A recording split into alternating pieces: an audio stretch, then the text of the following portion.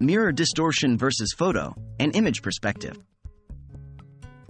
Hello there, curious minds.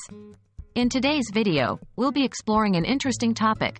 How can a mirror distort an image compared to a photo?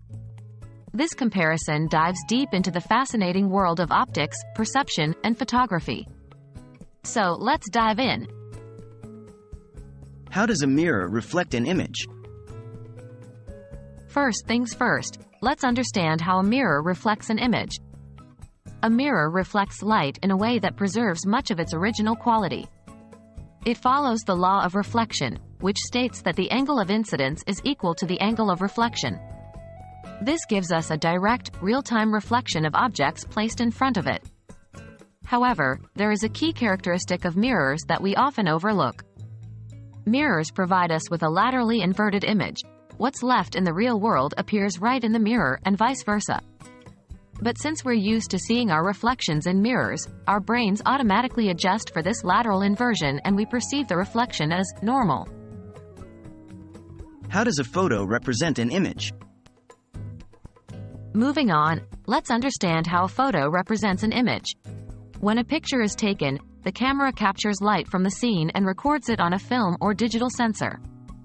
This image is not laterally inverted, and hence, when we look at a photo, it appears as others see us in the real world.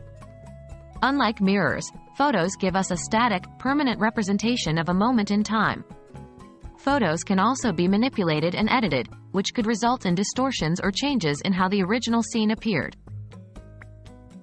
How can a mirror distort an image compared to a photo?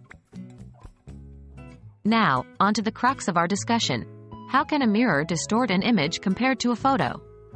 Firstly, the type of mirror used can cause distortion. For example, a flat mirror will reflect an undistorted image, whereas a curved mirror, like a funhouse mirror, will distort the image by magnifying or shrinking parts of it. Secondly, the mirror's quality can also play a part. Imperfections in the mirror, such as a warped or bumpy surface, can cause distortions in the reflected image. Lastly, as we've discussed, mirrors provide a laterally inverted image compared to photos, which might be considered a form of distortion since it doesn't represent the real-world orientation of objects. And there you have it, the interesting ways in which a mirror can distort an image compared to a photo.